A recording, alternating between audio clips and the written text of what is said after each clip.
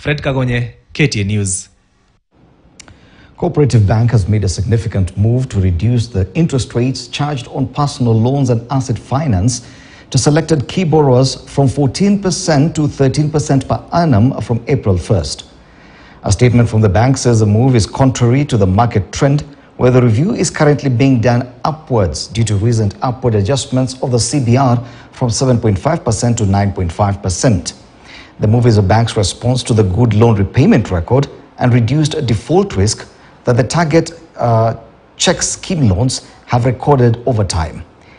It is a deserved reward for customers who have maintained a consistently good credit record. Among the main beneficiaries of the new lower rates include key corporate and institutional employers, including the Kenya Defence Forces, KDF, and other armed services, the Kenya Police Service, the Teachers Service Commission, TSC, government ministries, the National Assembly, key state corporations such as the Kenya Revenue Authority, KenGen, among others.